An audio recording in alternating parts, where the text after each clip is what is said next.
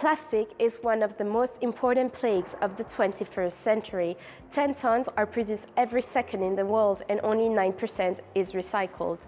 For my project on plastic reduction, I decided to focus on the individual level because I thought it would be more interesting to study something that concerns each of us directly.